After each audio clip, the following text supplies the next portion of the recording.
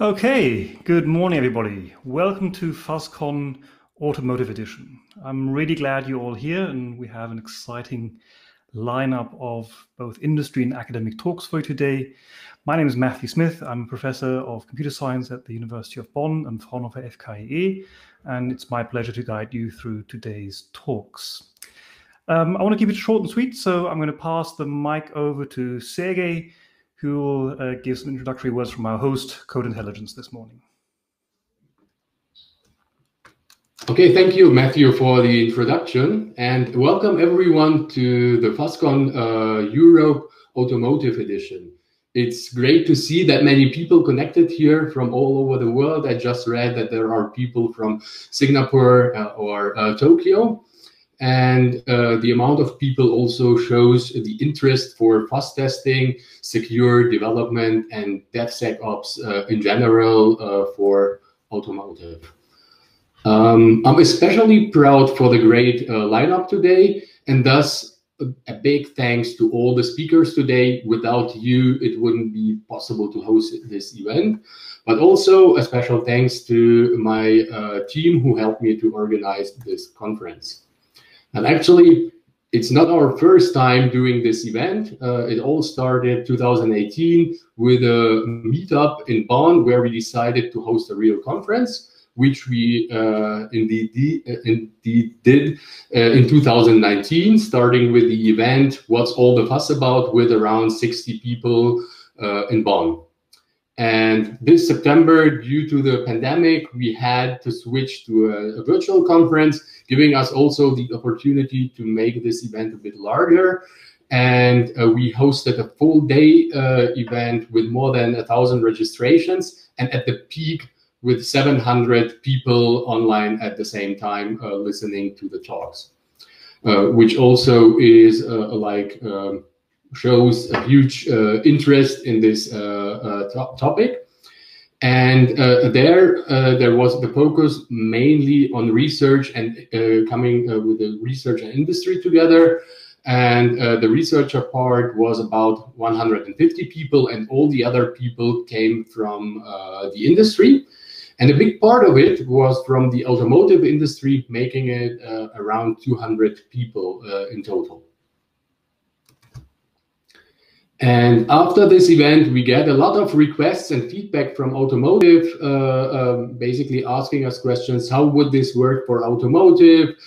And thus we decided to host an event focusing on automotive only, and in a shorter term, basically that we only have 3 hours where we focus on the challenges, but also on the specific demands in automotive and secure software development.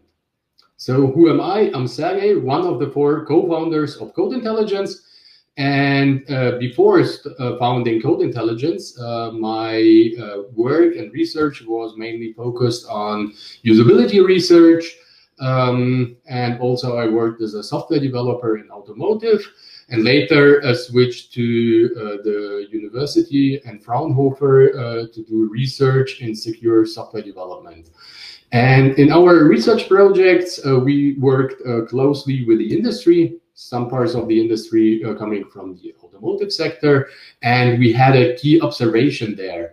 When we analyzed all the software source code from the industry, we found that most of our bugs have been found with fuzzing, but fuzzing has not really been adopted in the industry. And this is how Code Intelligence got founded.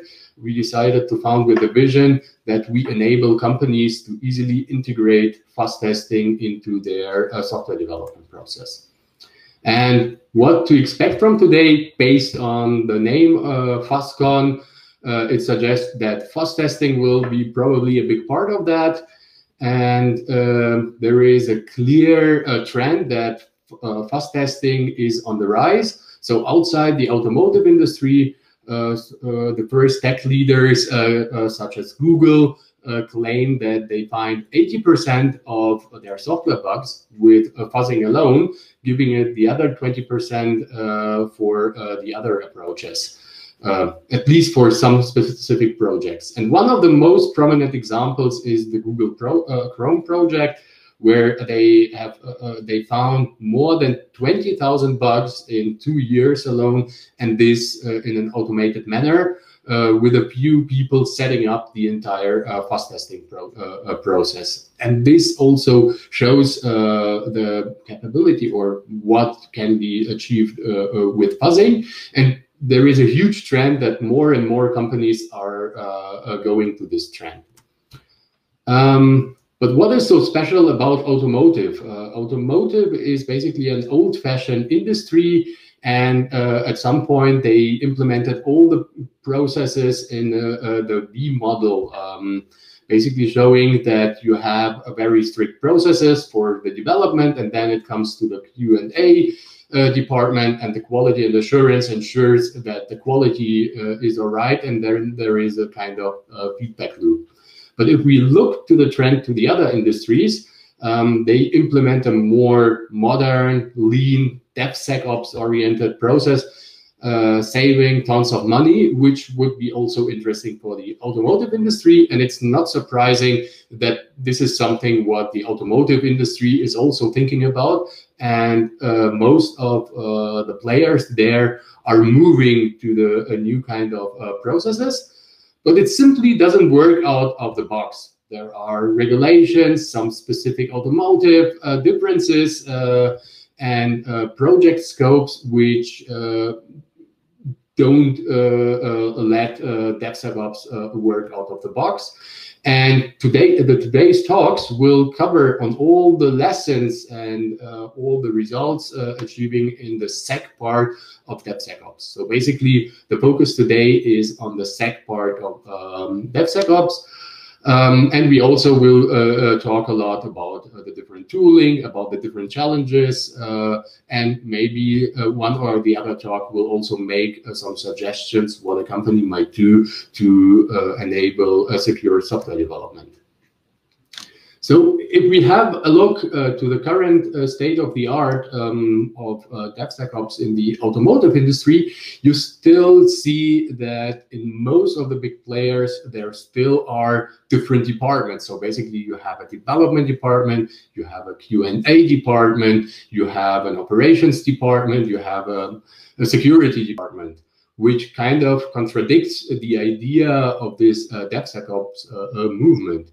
But you also see that a lot of companies try still to move to the processes. And here you see that, for instance, the static code analysis is already widely adopted in the process, giving the developer some kind of feedback on his code style and what is good or bad behavior.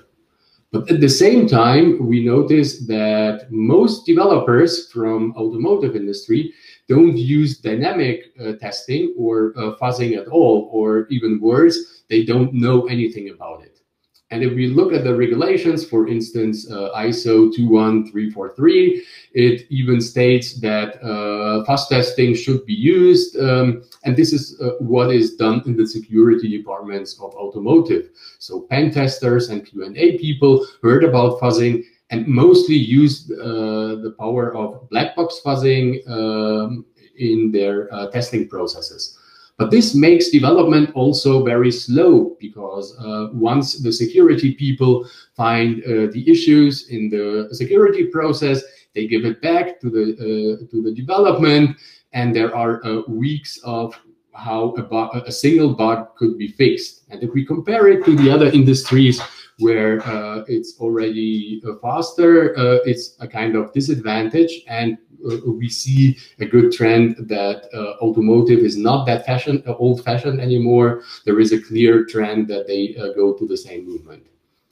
And other challenges for automotive to implement this kind of fast approaches is that they have numerous of regulations which you need to consider, and this we will hear in some of the talks, but also that there are hundreds of ECUs as part of the hardware in automotive, where you have to consider the communication between several nodes in a single car.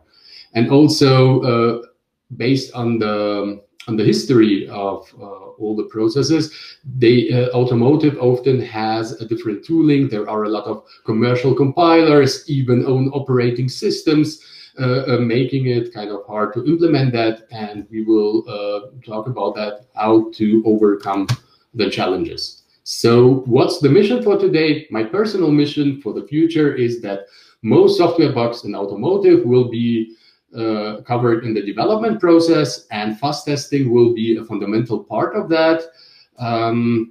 But now enough of code intelligence. Let's come to the most important part, our talks today, who will present what they achieved in their companies. And with that, I would like to give over to Matthew, and thank you.